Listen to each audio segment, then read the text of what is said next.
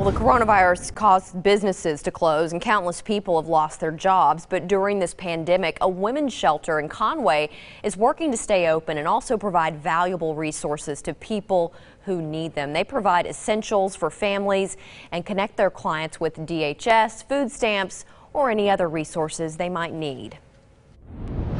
It feels really incredible to be able for my staff to come in every day. They're stressed and they're nervous about what's going on and the constant changes, but they come in here every day and really provide the best care that they can for our residents. And the shelter says they need food items and monetary donations are always accepted. Their hotline's always open to help 24 hours a day. If you would like to help or know someone who needs to be connected with some of these services, just visit our website, krk.com.